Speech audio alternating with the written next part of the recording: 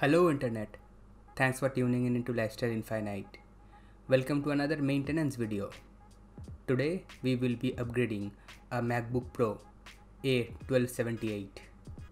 It is a 2011 MacBook Pro and unlike the newer MacBooks, it can be upgraded. So today we will be upgrading its storage and its memory. So without further ado, let's get the show started.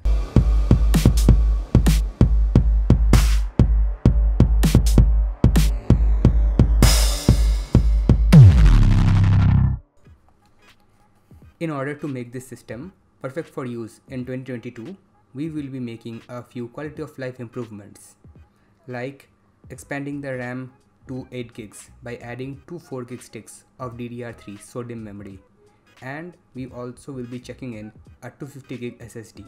This was one of the oldest MacBook which still had the provision to upgrade like every computer should be. Thanks Apple for bringing in the trend of disposable computers.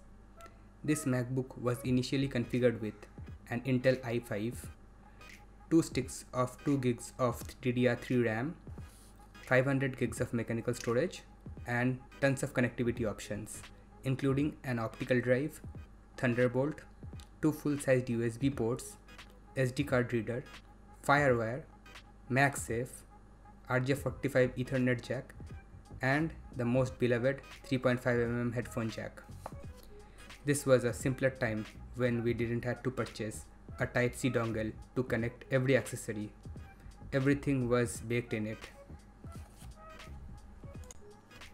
For the upgrade components, I decided to get the most budget components I could find. For the memory, I have used two 4 gig sticks of DDR3 memory from a brand not known for its performance or reliability.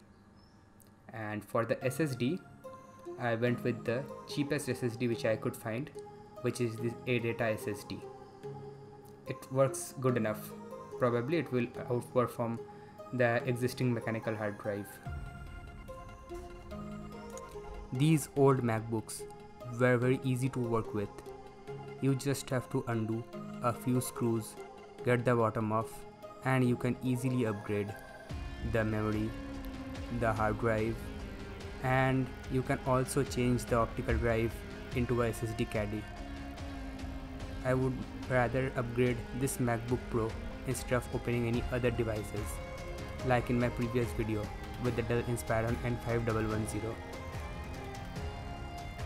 It is a little bit finicky with the upgrade parts, but considering you get all the parts which are supported by this Mac, it will be a breeze.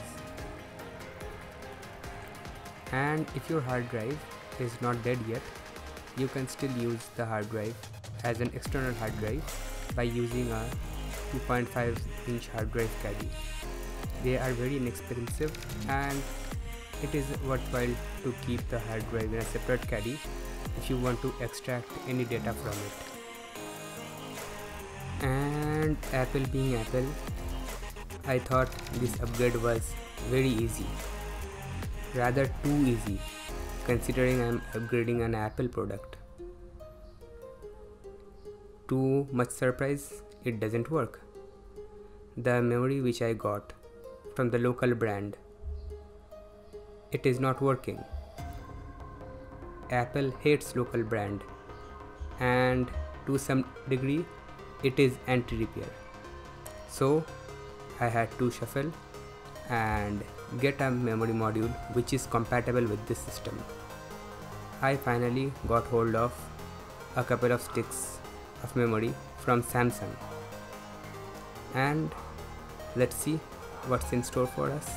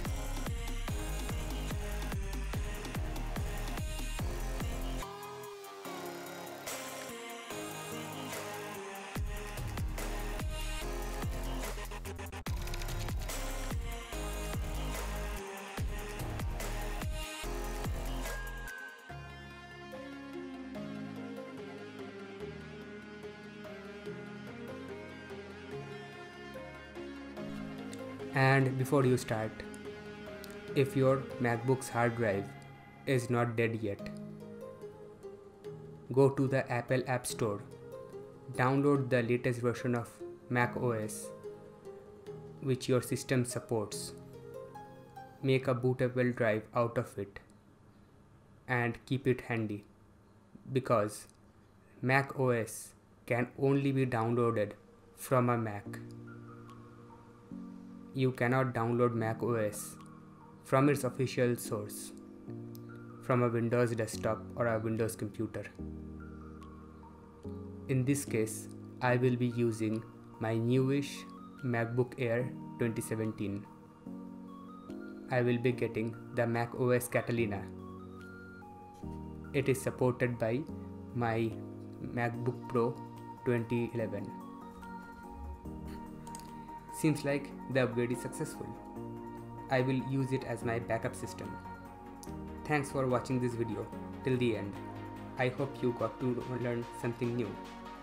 Please post what could have been done better and also your suggestion for upcoming videos in the comment section.